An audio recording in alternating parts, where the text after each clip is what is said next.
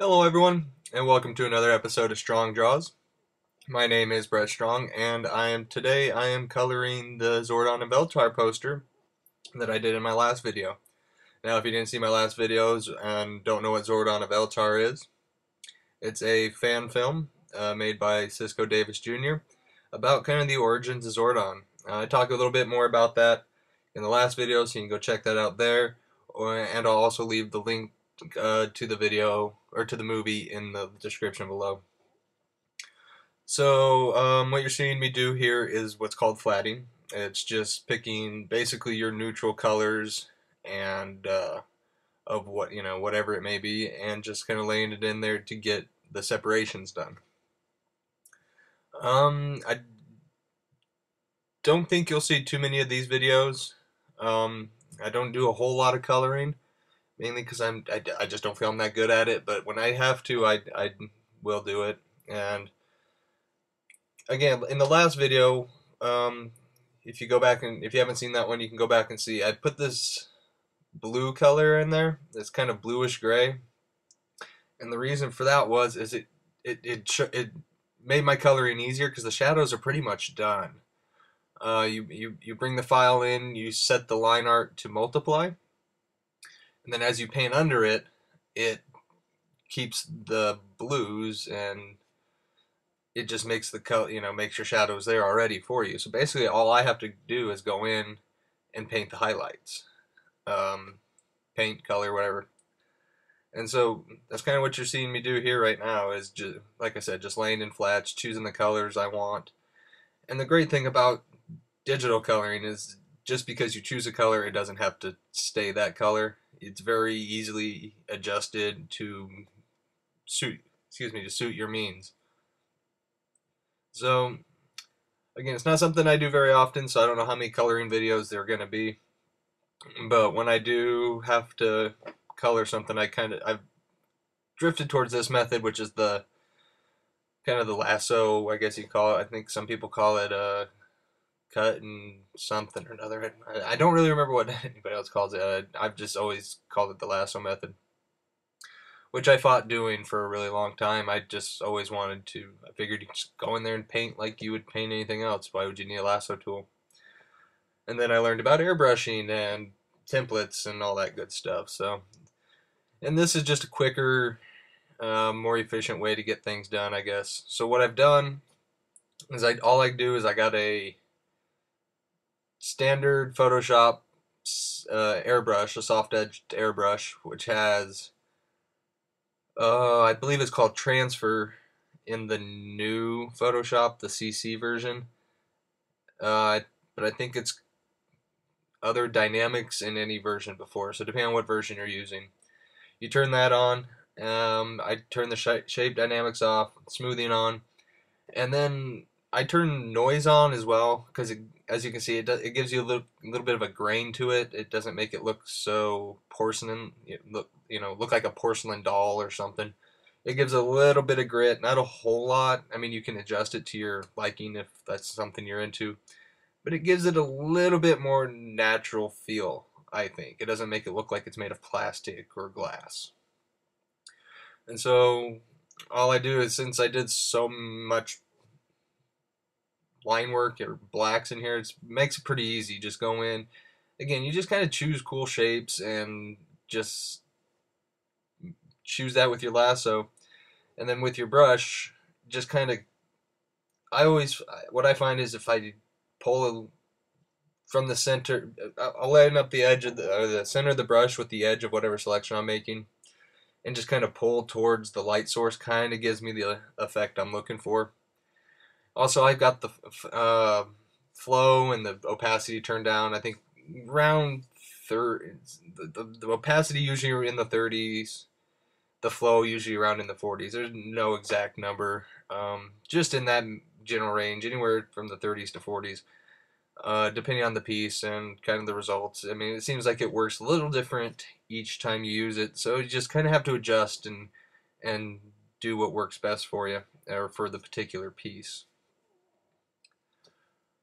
So again, I'm not the best colorist. I don't really do anything real crazy in here. But again, it's something when I have to do it, I do it. It just kind of works. But you can see even like coming up when I'm doing the shield here, like the even though it's shadowed, I put a little bit of light in there. Just with that blue on top of it, just looks real cool, and it was real simple to do. It looks much more difficult than it actually turns out to be.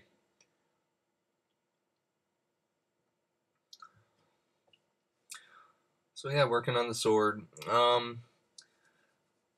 I don't think I've mentioned before, but I know these videos go pretty quick. I'm just trying to show the process. I think just the coloring alone took me a little over an hour, hour and a half. But, excuse me. If you guys have any questions, you know, kind of on what I'm doing, what my settings are, or even requests for characters that you want to see me draw, or, you know, anything of that nature, feel free to put it in the comments. Again, questions, just drop it down in there. I'll answer to the best of my ability. If you're colorist out there, you have questions, I'll try to do my best. Again, I don't color a whole lot, again, like I was saying, so I'll try to help you as best I can. Like, if you look here, I'm really struggling with Rita's face. I'm going to try it 2 or 3 times before I get it right, I think. But I made I kept trying the same thing over and over, and it just wasn't working. And so then I did the crazy thing. I looked up reference, and and then I finally got to something I like. Now, again, another cool thing about working like with digital colors is like right now I have my brush settings up in the top corner, kind of like your layers. You have a drop-down menu. You can pick pretty much the same things: multiply, screen, hard light, pin light. There's a whole bunch up there. Generally, I just found working with the brush on normal and just choosing colors, I get kind of the result I want. But like with the hair here, I believe I turned the brush to hard light, and I did it with the highlights on her face. It just gives you kind of a almost a glow without really having to change colors too much. Just a really cool effect. I recommend going through there, trying those. Screen works really good. Usually for your highlights. Again, hard light will give you kind of a glow. You got your, I think I use darken color quite a bit. But lately I've just been choosing my colors and my palette from my palettes and just kind of going from there to get what I want.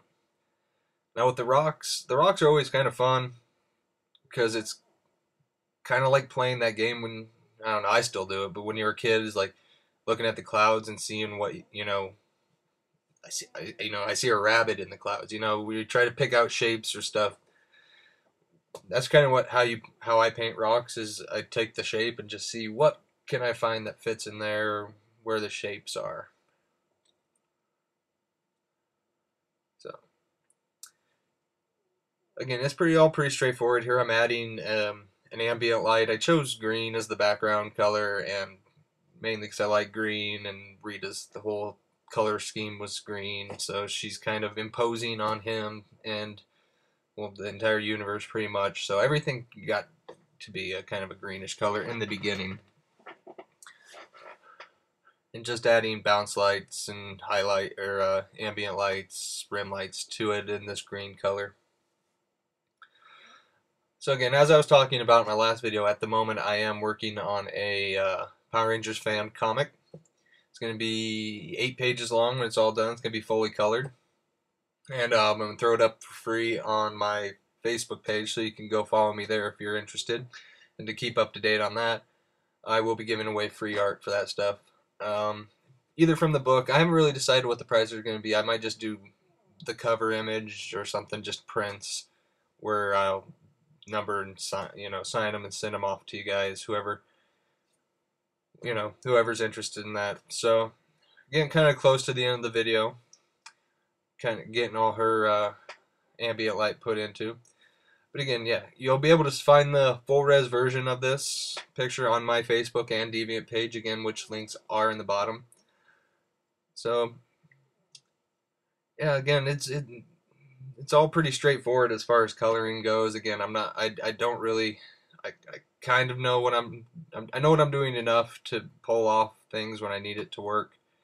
other than that, I'm not, there's much better colors. There's K. Michael Russell. If you have any real desire to learn comic book coloring, go check out his channel. I'll leave that in the description below too. But here we're gonna do the planets in the background, and then we're pretty much done. What you're gonna see me do at the end is add a hue adjustment layer on top of everything, and what you can do with that is adjust kind of pretty much what it says. You can adjust the hue and saturation, and you'll see me do that, and that's kind of how I get the final color scheme of the whole thing. But again, guys, if you have any questions, requests, feel free to leave them in the comments below. I know I keep saying that. I don't really know much else to say about coloring. Just working on the planets here, adding just text, just these weird shapes to look like possible land masses and clouds and stuff over top, and adding texture to their moons a little bit.